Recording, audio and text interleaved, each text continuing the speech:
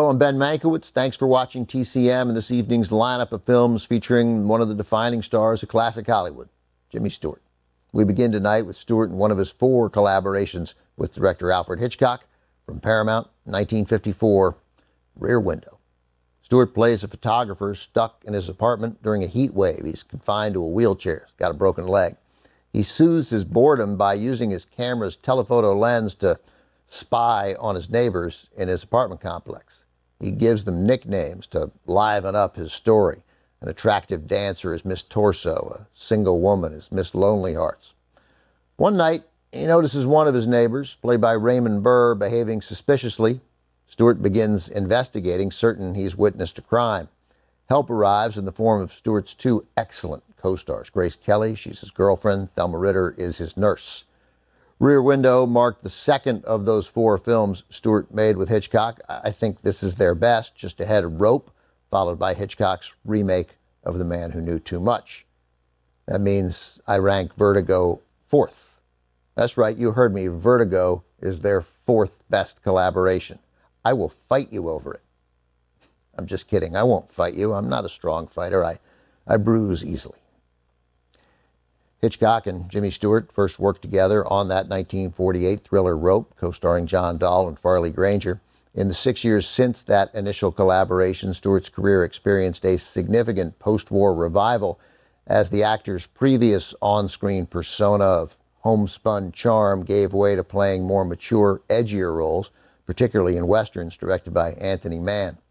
Hitchcock appreciated working with Stewart, liked him personally too. Grace Kelly said that when talking about Jimmy Stewart, Alfred Hitchcock seemed positively gabby. During production on Rear Window, Hitch fondly remembered when an elderly woman made her way onto the set multiple times. While shooting his cameo for the film, Hitchcock plays a clock repairman in an apartment across the courtyard from Jimmy Stewart's. The woman walked over to the director and offered the correct time. Hitchcock scolded her before Stewart stopped him, saying she was probably someone's grandmother. As Stewart escorted the woman off the set, Hitchcock remembered she stuck her tongue out at him. Stewart followed her example and did the same. Here's the film from Paramount in 1954, Rear Window.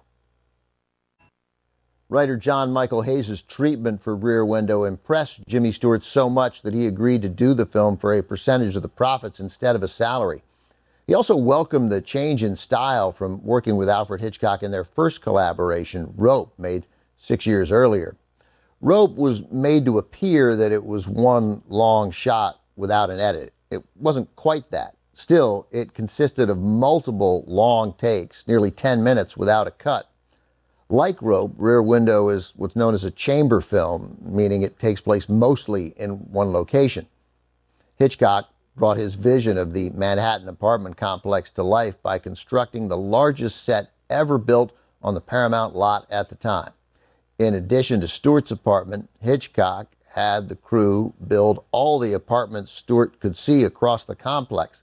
In all, 31 full-scale apartments were built. 12 of those were furnished and had running water. Jimmy Stewart embraced the technical challenges associated with Rear Window, finding them satisfying rather than frustrating. As a result, the mood during production stayed light as the actor, director, and everyone on the set felt confident the picture would succeed. Rear Window became Stewart and Hitchcock's most successful film together, earned Hitchcock one of his 5 Best Director Oscar nominations, although famously, he never won. Ahead tonight, Jimmy Stewart makes a film with another frequent collaborator, director Anthony Mann. The Western Far Country from 1954 is next on TCM. Next on TCM, The Far Country. Then Mr. Hobbs takes a vacation.